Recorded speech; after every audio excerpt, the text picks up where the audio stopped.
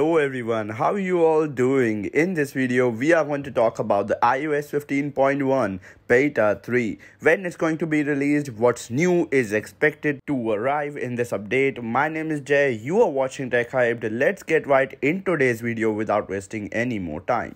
Alright, so first of all, we are going to talk about how the iOS 15.1 Beta 2 have been going on for me on my devices. So the battery life on my iPhone 12, on my iPhone 7 have been going on really darn solid. I have not had any major problems compared to the previous beta. Yes, it does not mean that the beta 2 is really good at battery life. No, it is not. It is not at all. In fact, it is really bad. But the thing I'm saying is that compared to the beta 1, the beta 2 seems to be on par with that beta in terms of battery screen on time, which is not a bad thing at all. You know, it is a good thing because see, I have been in this beta testing of iOS for about 4 to 5 years at this point. Even before starting this YouTube channel, I have used Apple iOS beta softwares. And what I have earlier also noticed that a lot of times there are, especially when there is the first beta 1, 2 and 3, these betas tend to perform really bad in terms of battery life.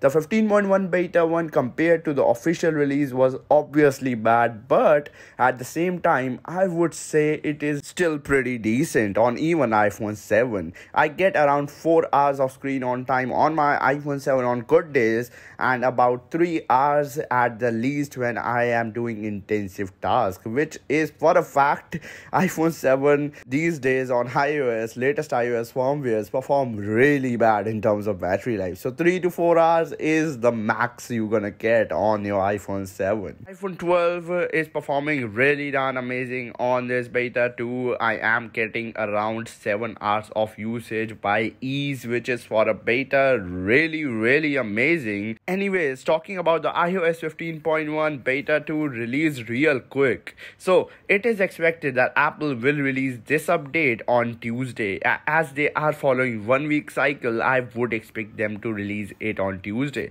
By the way, if you are not aware, Apple have already released 2 updates last week, which was on Tuesday, the beta 2 of iOS 15.1, and on Friday, if I remember, yes, it was the Friday of last week, they also released the 15.0.1 version. One was the public version and one was the beta version. So 2 updates. We got 2 updates from Apple last week, which was really huge. And you know what, for a fact, it does not often happen that Apple release more than 1 update in a week. It is really huge. Last week have been really huge. Also really buggy for people using iPhone 13 because they had a lot of issues on the iPhone 13. If you have not already installed iOS 15.0.1 version on your iPhone, then it is out for public right now. You can install it on your devices. Though iOS 15.1 beta is better. You know, you and me both, we are someone who can risk our devices, but not the actual public who can risk their devices to install the beta software.